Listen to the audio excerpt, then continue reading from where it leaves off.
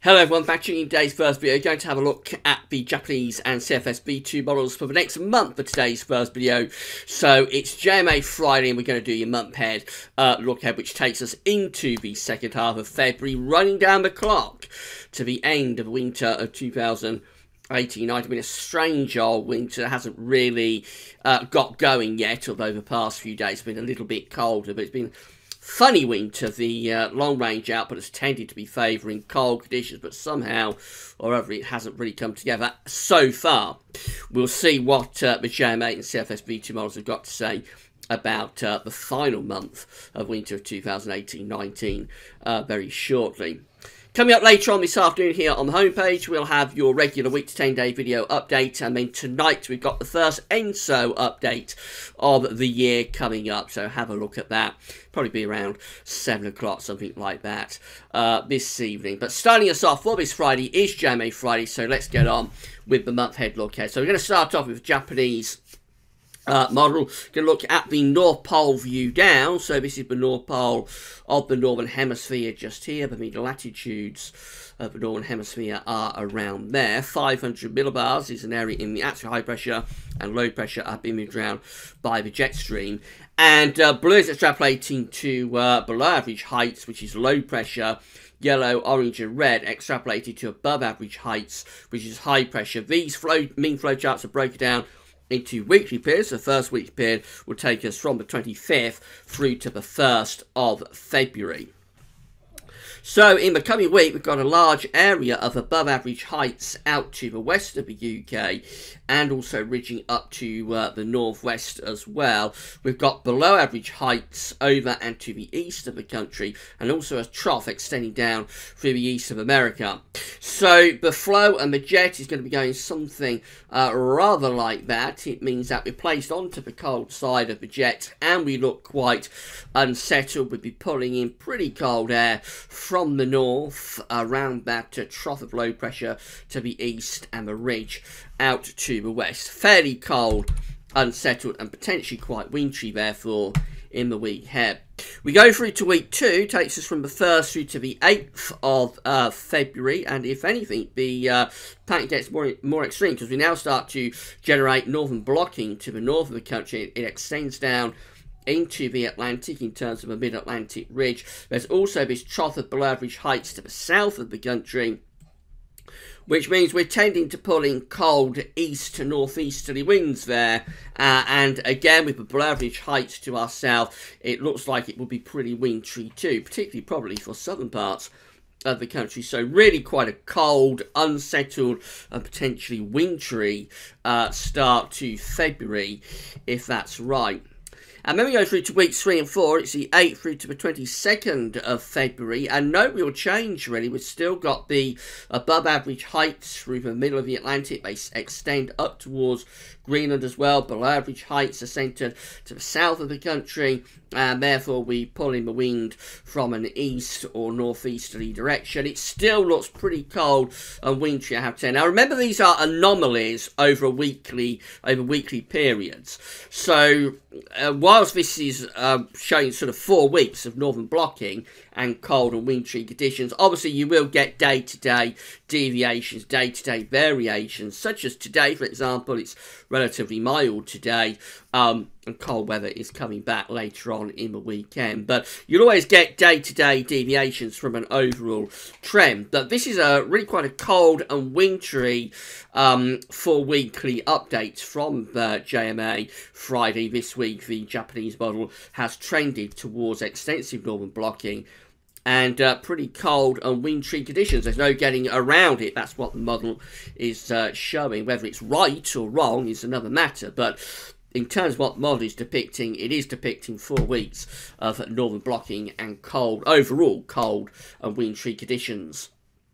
This is the tropical and mid-latitude view. So the British Isles is just here in the top right-hand corner of the chart as you're looking at it on this particular view. You can't see the northern hemisphere, so you won't be able to see all of the northern blocking that we've got coming up. The North Pole is kind of like up there. You can't see the pole on this particular view, but we've already had a look at it and we know there's going to be extensive northern blocking over the next for weeks. So for week 1, we've got the below average heights over and to the east and southeast of the country. The ridge is in the middle of the Atlantic with above average heights there, and so in between you would expect us to be pulling down cold northerly winds. It looks pretty cold and wintry. Temperature anomalies in the week ahead are coming out colder than average for the UK and the most parts of Central Europe as well. A colder than average week coming up from the 25th of January through to the 1st of February. Precipitation anomalies are also above average. So this is an unsettled but cold week coming up, which is a fairly unusual combination. Normally if it's unsettled, it's mild, and if it's cold, it's dry.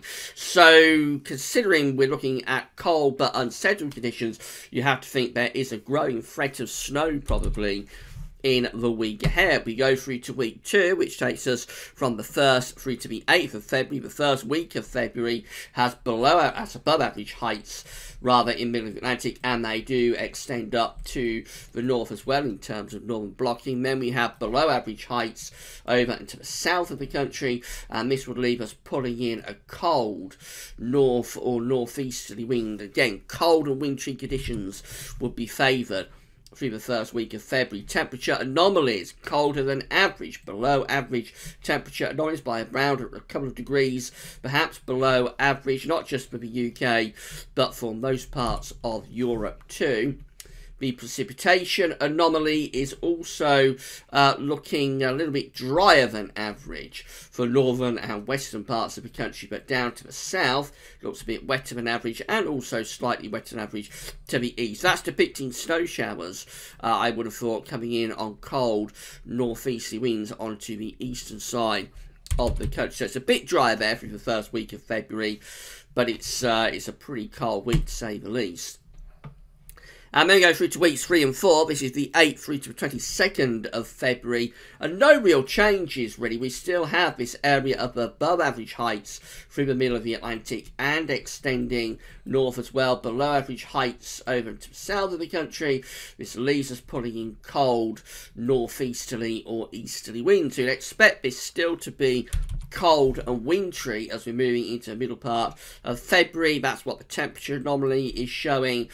Weeks 3 and 4 coming out with below average temperature anomalies for the UK and most parts of Europe as well. If this is right, we're in for a cold, maybe even a very cold February, you have to say. Not just in the UK, but across much of Northern Europe too. It looks a bit over the top, I have to say. But if this is right, very cold February is on the way.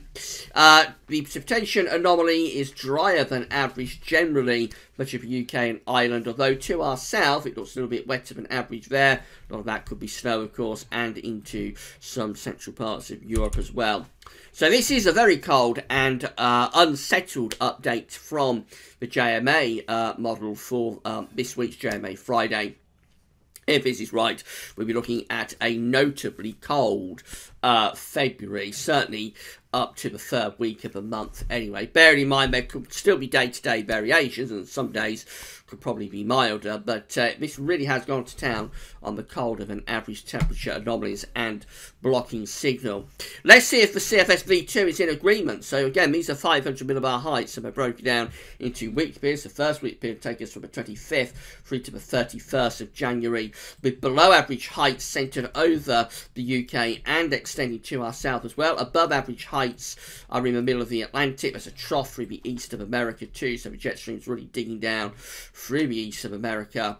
That leaves us doing something like that with the flow and with the jet. It looks pretty cold and unsettled in week 1. Maybe not quite as cold as what the JMA signal is for this final week of January, but nevertheless still looks generally on the cold side and unsettled and potentially quite wintry too.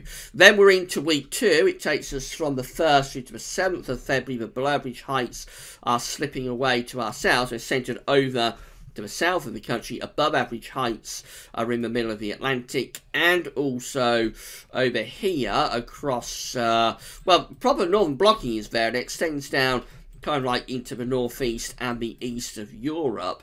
So it's a complicated pattern, but I think overall we're still on the cold side of the jet stream, doing something a little bit like that with the flow with the jet, very extreme jet stream. Really, eastern and southeastern parts of Europe would be very mild, pulling the wind up from a southerly to southeastern direction. But for us, I think we're still bringing down cold air into that trough of below average height. So cold and wintry through the first week of February. Week 3, excuse me, it's looking like that. And again, we have quite an extensive northern blocking signal. This time it's kind of like centred from Scandinavia over towards Greenland, with the below average heights over, excuse me again, over and to the south of the country. There's a trough within the 500 millibar flow again, so once more it looks pretty unsettled, and you would have thought generally quite cold there. And then finally we go through to week 4. It's the 15th to the 21st of February.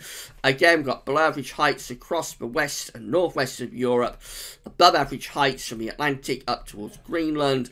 We're entrenching cold air into that trough of below average heights. We're doing something like that with the flow and with the jet stream. Looks cold and unsettled. I'm not sure this is quite as cold as what the JMA is showing, but they're both broadly in line for a lot of northern blocking to be in play through February, and generally cold and wintry outlook from both of the models this morning. Temperature anomalies in the week ahead from the 25th through to the 31st of January, coming out a little bit colder than average. Not as cold as what the JMA is showing for the week ahead, but nevertheless coming out a little bit colder than average in the week ahead. Week 2 is actually a colder week. This is from the 1st through to the 7th of February. This comes out quite substantially cold on average, going a couple of degrees or more below average in week 2, that first week of February, on both the JMA and the CFS V2, shaping up to be a cold or potentially very cold week. Week 3, which is the 8th to the 14th of February, still a little bit below average, but slightly less so compared to week 1.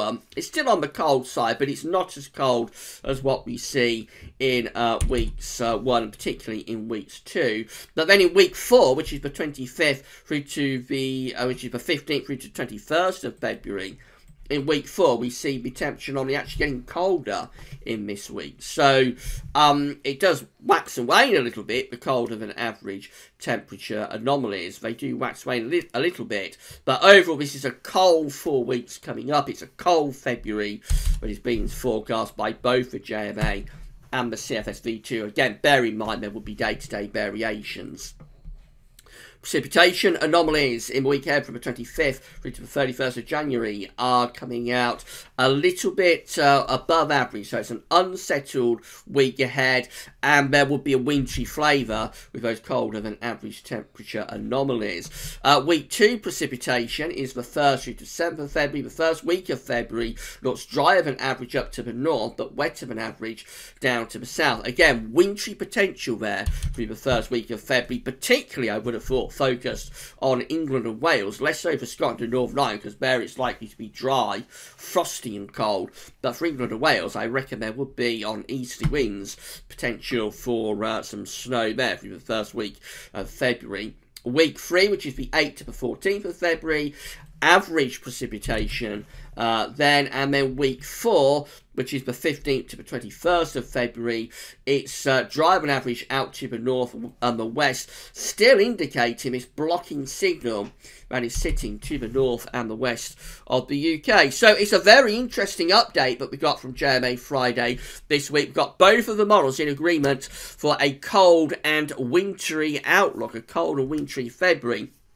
Now, the JMA, I think, is the coldest of the two models in terms of the blocking and also the temperature anomaly. So the JMA is the coldest of the two. CFS isn't as cold, but they are both in agreement for quite a lot of northern blocking for the next 4 weeks. Waxing and waning a little bit with the CFS in terms of the cold temperature anomalies, but generally it's below average, sometimes particularly week 2, that first week of February, very cold.